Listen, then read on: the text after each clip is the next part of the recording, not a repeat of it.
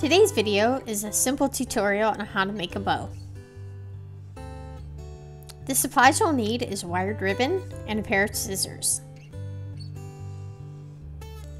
You're going to take your spool of ribbon and pull off as much as you think you'll need to make a bow of what size and shape you'll have to determine.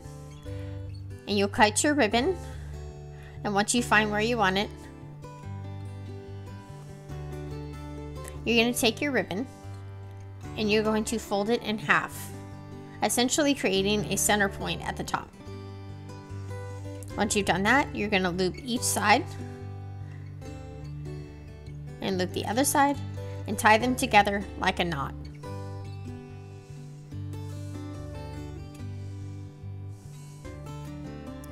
Once they're tied together, as you can see, they need a little bit of work.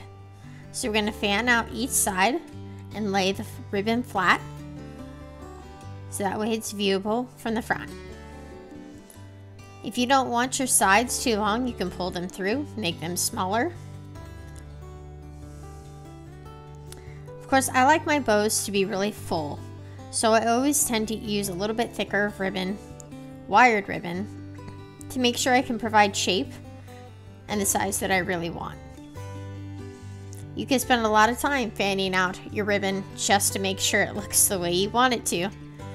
But once you're done, you can set it down, pull it aside, and there you go. You're going to take your bottom part, you're going to cut into a forked tongue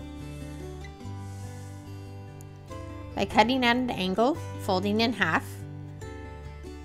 in an upwards diagonal towards the center of the ribbon. Once you're done, you're going to fold it out flat, and look, there you have your ribbon.